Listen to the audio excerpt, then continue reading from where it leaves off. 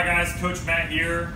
I wanted to show you a really simple band progression to the kettlebell swing. I have two videos previously, one on what to do if you're feeling in your back on a deadlift, as well as a body weight and dumbbell swing variations.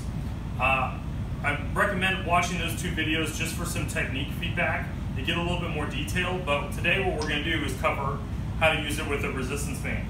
So if you don't have equipment available, what I'm going to do is just set up, again, lay the band down on the ground first and then step in rather than dragging it out. My feet should be about hip width apart.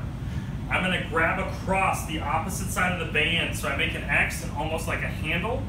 And then from here, what I'm going to do is go into my normal hinge pattern. So I'm going to drive the hips back, keeping the chest up and the back nice and long. And then as I snap through with my hips, the momentum is going to help me stretch out the band through my arms. But what I want to make sure I'm doing is I'm not pulling with the arms at the top.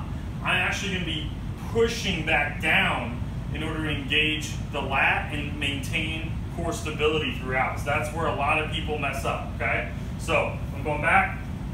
I'm only going as high as my hips carry that band, and preferably no higher than chest height. So again, down, I feel that band pulling, I'm gonna come right back down with it, okay? What we tend to see a lot of, and this is part of what those other videos will explain, is as people go up, they overarch their back, overextend their back, and they're like reaching too high with that band. Don't let that be you. Maintain that solid core, ribs down and in, reach back. As I snap up at the top, core is still engaged, I still have my nice flat back, and then I can do that for reps.